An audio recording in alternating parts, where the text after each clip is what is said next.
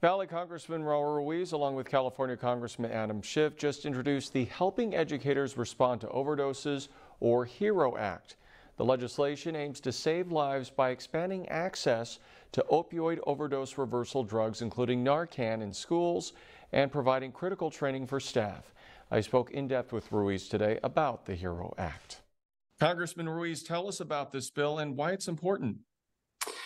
As an emergency medicine physician that has taken care of so many patients in the ER from fentanyl or opioid overdoses, and especially as a father with two twins in school, I'm very, very concerned about the increasing fentanyl crisis. We have 30 times more fentanyl overdoses in the past since 10 years ago. And in Riverside County, over 500 people have died from fentanyl overdose in the last year, and in Imperial County, it's been 54. So we're seeing a rise in youth with opioid disorders.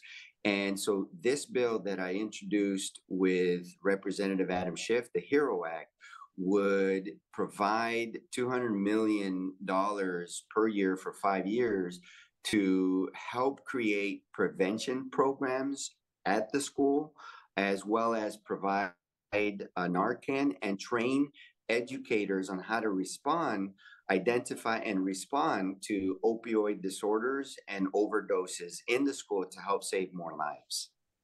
If Narcan is put into the schools, who would be the ones to administer it? And, you know, there are some people who are going to look at that and think this is basically enabling.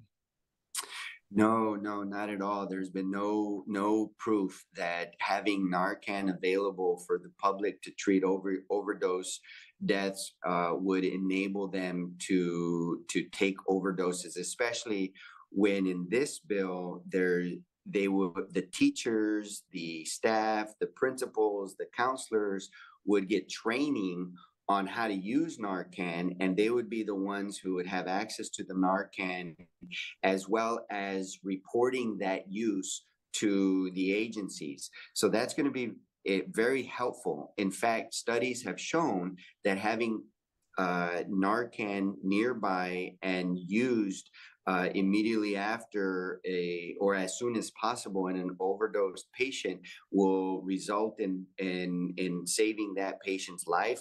And so that's why it is a life-saving medication. And we use it in the emergency department all the time. What are the next steps for this bill, and do you have the support?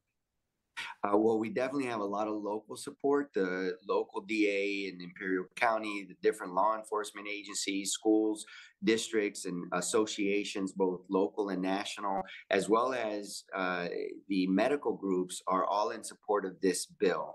And so we're approaching my Republican friends in Congress to make this bipartisan, other physicians who care about this issue, and really make a push for the different committees to have a hearing on this, and either as a standalone bill or included into a larger package to address the fentanyl crisis that we have in our country. All right, Congressman Ruiz, we appreciate your time. Thanks so much for joining us. Thank you.